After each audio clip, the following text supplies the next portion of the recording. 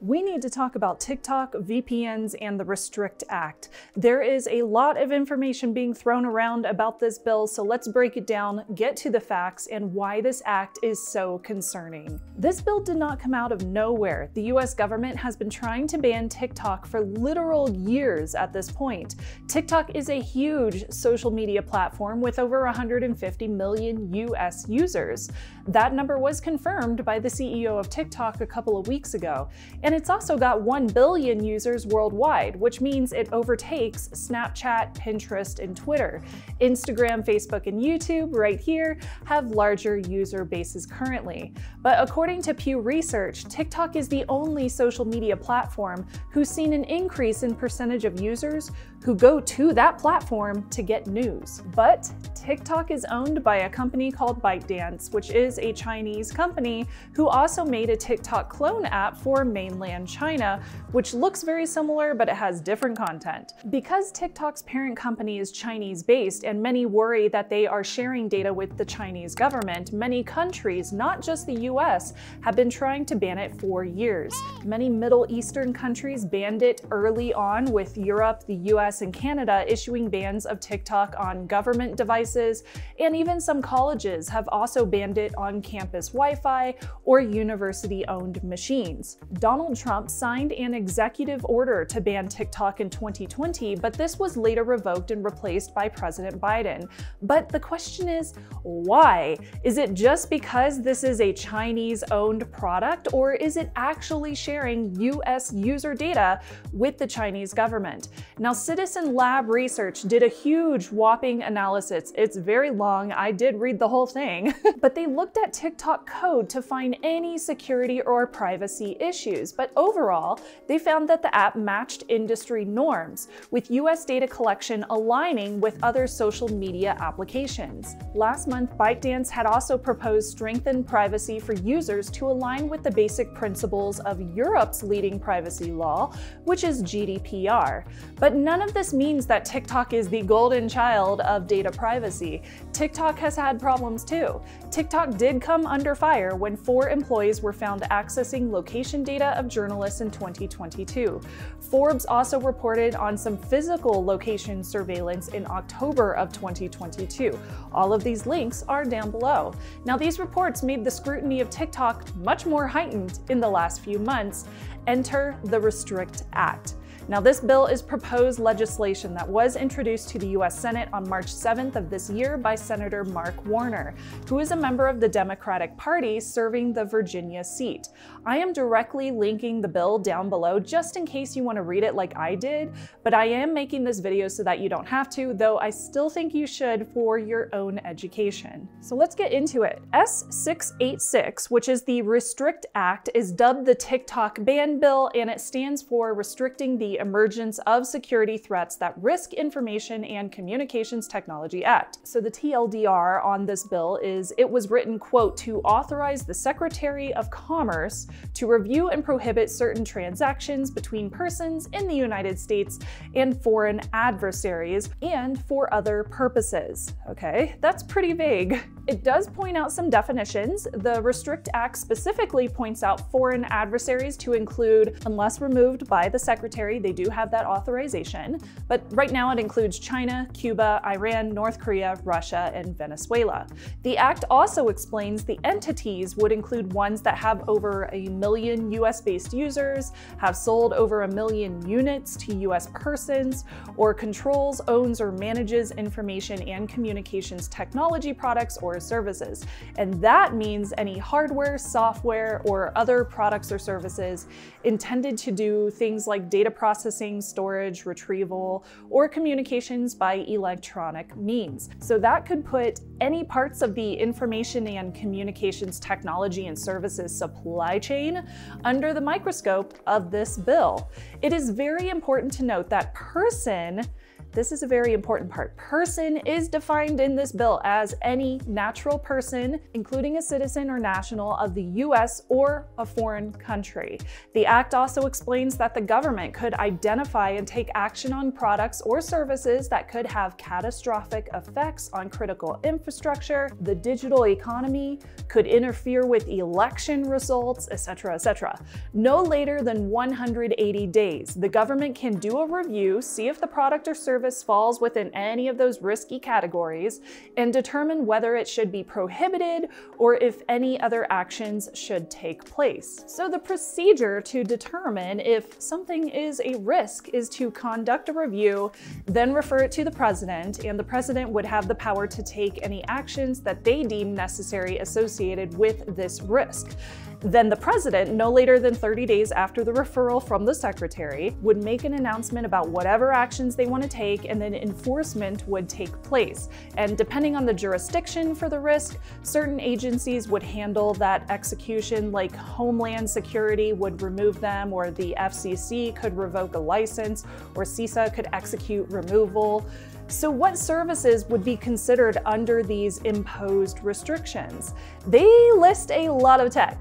There's a lot in here. So that would include anything that is used in critical infrastructure or telecommunication services like wireless LANs, mobile networks, satellites, cable and wireless access points, networking systems, edge computing, plus anything used for data hosting or computing, quote, with respect to greater than 1 million US persons, like internet hosting services or cloud-based services, machine learning, content delivery, and managed services. But that's not all. They go on to list things like webcams, like physical devices, webcams, sensors, surveillance and monitoring equipment, home networking, UAVs and drones, apps both for desktop and mobile, that's where TikTok comes in, autonomous systems, robotics, AI, computing, e-commerce. If it exists, it's probably written in there somewhere. The act also explains how they can add or remove foreign adversaries on the list and how they can issue subpoenas. As it is written, services or products under investigation may have to turn over user data to the US government while under review. As for penalties, the act specifically says that no person may engage, aid in violations, solicit or attempt a violation, conspire or act in concert with one or more persons to do anything that constitutes a violation. No person shall engage in acts that evade provisions of this act, and no person shall fail to comply with reporting or record keeping in accordance with the act. And reminder, again, person was defined as citizens of the US or foreign country. Now, civil penalties for violations include a fine of up to $250,000 or an amount that is up to twice the value of the transaction, and revocation of mitigation measures. Criminal penalties include a fine of up to 1 million USD or 20 years in prison, or both. Yeah. So while the bill does not ban personal use, at least it doesn't seem like it does, but maybe, it does give agencies the authority to remove products from store shelves, stop them from shipping products into the US, or remove applications from the app stores. It also targets more than just TikTok. Huawei, Kaspersky, those have been noted as targets too by government officials. But as of yet, the US government has not shared any information publicly to justify a ban on TikTok in the app stores. But under the Restrict Act, they would not necessarily need to share that information publicly if they did find something. For example, the executive branch would not need to explain its application of the law if it's not practical or consistent with national security and law enforcement interests. And what are those interests? Well, we don't know because the bill did not define those. Yeah, it's too vague. So people are rightfully worried about using a VPN to access TikTok or other banned apps or services. Even though the bill is supposed to target companies, it does not point blank say that regular users would not get caught up in the legal system. In fact, it does sound very much like persons like me and you could get into trouble. Currently, how this bill is written, it does sound like any person who evades mitigation measures could be prosecuted as a criminal, and since it is so vague, that could include using a VPN to access a banned app or sideloading an app outside of the App Store. It also sounds like you could get into trouble if you visit another country and you download an application while overseas and maybe you forget to delete it when you enter the States, all of which was pointed out by the EFF. And something that I started thinking about while I was writing this research is, how would an average consumer know if an app is made by a company from a country that's listed as a foreign adversary without doing some digging? Not every company who sells products in the United States will have so much news and media pointed at them like little fingers practically every single day like TikTok has. We all know that TikTok is owned by ByteDance now, but we don't know what company owns every single product that is sold in the United States by one of these foreign adversaries. Now, the good thing is that if you just use a VPN for general use, like for general privacy while on public Wi-Fi, if you want to stream an Australian TV show or buy something from Japan, I buy stuff via a VPN all the time from Japan, then I think you're good. Also, the bill has not been passed yet, so hopefully they will make some changes to the verbiage so it isn't as broad or so it can't be taken out of context. See, if the government wants to protect US citizens from actual threats to our privacy, then they should be creating legislation federally that protects personal data as a whole umbrella that all social media platforms need to abide by, instead of just using TikTok as some may say a scapegoat.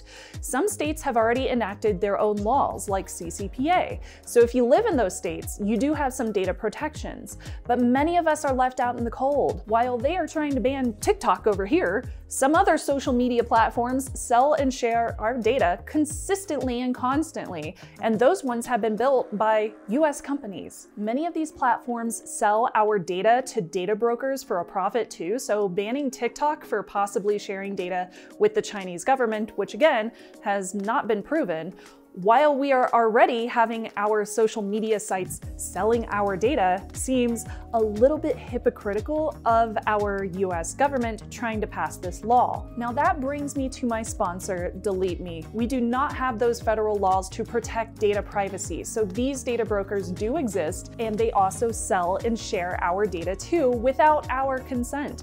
It's pretty messed up, but they are allowed to do it in the US. So I have a solution. It's called Delete Me. It's a service that I have paid for years, so I am so glad to partner with them.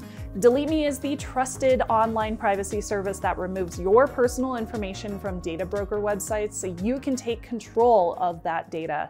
They do all of the work for you, scouring the internet, making sure that your information is deleted from those sites so you can keep your personal life private. When you sign up for an account, you fill in any data that you want Delete Me to find and delete for you, and then Delete Me continuously checks data brokers for matches and does all the work to send opt-outs and removal requests. With Delete Me, you can protect your identity, your family, and your online presence. They provide regular updates and a comprehensive privacy report so you can see the results of their work every single quarter. Do not let your personal information be at risk. You can use the code SNUBS at checkout, that's SNUBS, for 20% off any of the consumer plans, or just click the link down below and hit up joindeleteme.com/morsecode to sign up today, and that code will automatically apply at checkout.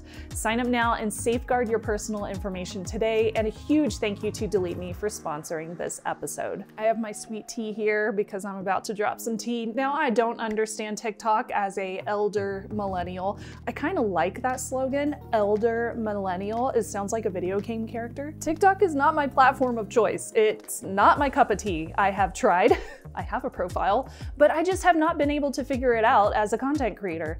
I lean towards saying that we should absolutely scrutinize TikTok to protect users, but we also need to protect our rights to information with the understanding that people use the internet in very different ways than they did 10 years ago. There have been several research papers and surveys done about this, but In many of those, you will find that social media platforms like Facebook, YouTube, TikTok are now in the top categories for search engines, which means that people are going to social media more than they are traditional search engines to find information. In my job, I analyze how folks interact with my videos every single day. I see a need for short educational content as well as longer formats like this video that you're watching right now. I understand why TikTok is so popular. It's got educational content, it's got funny videos, it's got some memes trickled in there, and sometimes some really bad false information, but other applications do too.